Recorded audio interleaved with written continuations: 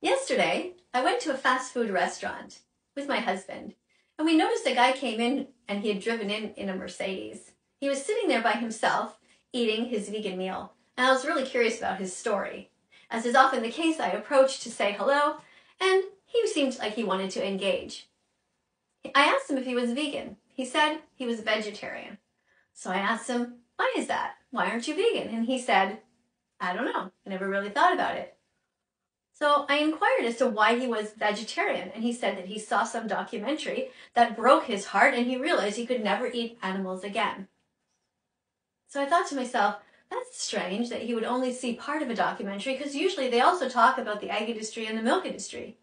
So I straight out asked him, I said, do you know what they do to the baby cows in the industry? And he said, no.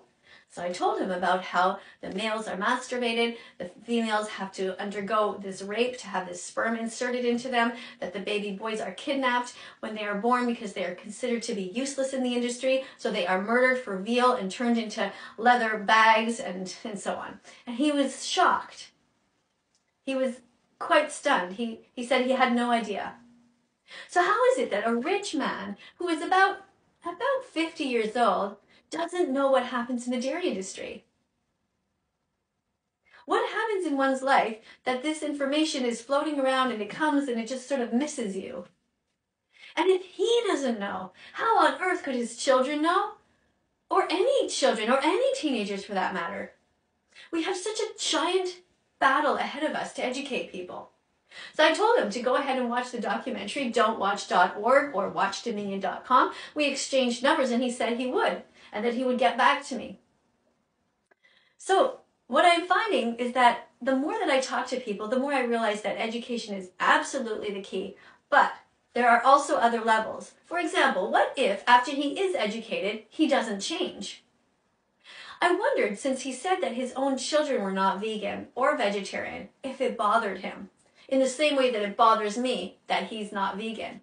I wonder if it bothers him that they're not vegetarian like him. Of course, it's very difficult with family members. It's extremely difficult because we're dependent on them in so many ways, and also we do love them from the past, so it's hard to see them as being evil.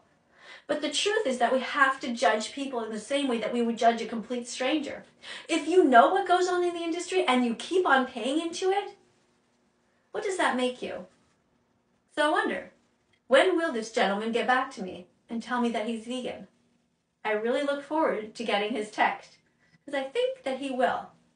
I just have a feeling. What about you guys?